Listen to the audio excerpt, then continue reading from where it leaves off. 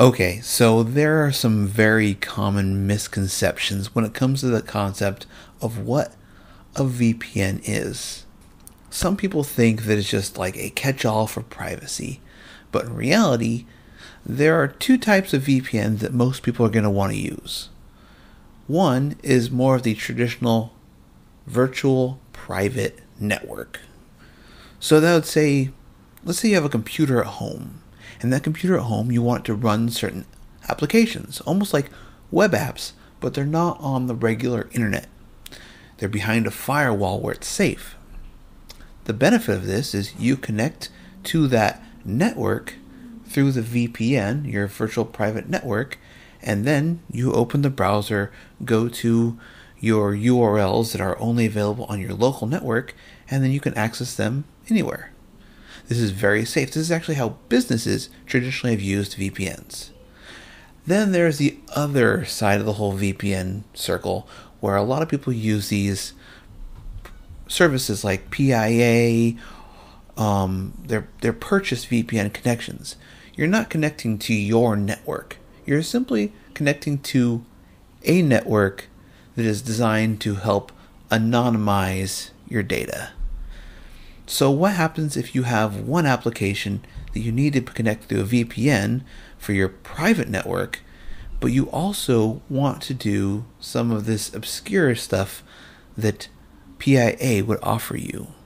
Well, this is where VPNify comes in, a very handy Unix tool that I'm going to show you guys how to use right now.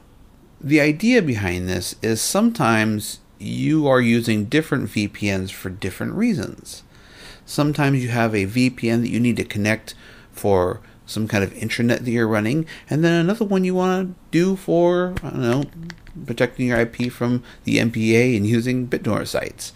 And you can run multiple versions of your VPN on one interface easily. Now, you could do this if you know how to modify your own IP tables or whatever, but this really simplifies and streamlines the process. So for example, you set up, you do your VPNify sudo openVPN, and then whatever VPN settings you have, and then on another terminal you just VPNify the program. So to show off this, I'm just going to do a real simple one here. So first thing I'm going to do, I'm going to go lynx duckduckgo.gg, and this is through my regular internet connection. I'm going to go my IP. There's my IP address. So using VPNify, I do VPNify sudo open VPN. Let's do my west. Now again, this is 96 something something something 14. Now if we do home VPNify VPN, hold on. It's gonna ask for the password again. My IP. Now it's doing 137.224.3667, which is the IP address of one of the popular PIA services. That's with VPI on. And if I go out of this and just do it without my IP, it goes right back to my real IP address. So this is a really awesome program. You also have the ability to run multiple ones if you just gotta software link the binary. And the binary, from what I can tell, is all bash. It just kind of uses all the built-in tools you already have. I think as long as you have OpenVPN installed, it should work as expected.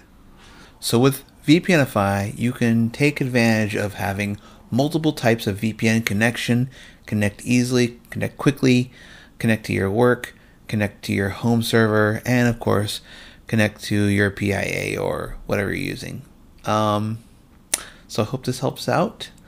Let me know if you use VPN services or you run your own VPN server from home, which is something I need to get into because I haven't done that yet. Hopefully in a future video. Alright guys, peace.